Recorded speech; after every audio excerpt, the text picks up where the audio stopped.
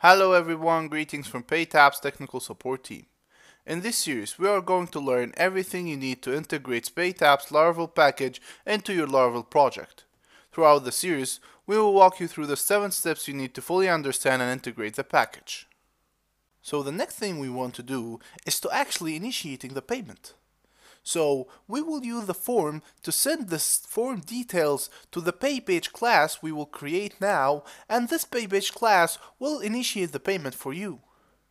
So in order to create an object from the paypage class, the first thing you need to do is to require or to include the paypage class inside your code.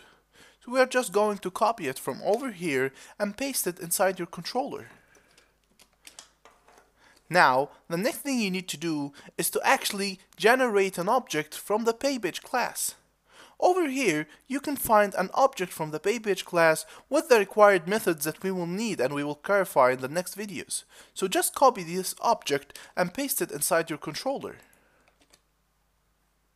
So, as you can see here, what we have done is we have sent the form detail to this controller, and inside this controller we have required and controlled the request details inside our variables, and here we have just generated an object from the paypage class, and in the next couple of videos we will learn how we can start and initiate the payment using this object, and we are going to clarify each of the methods we just used in this object. So let's get started.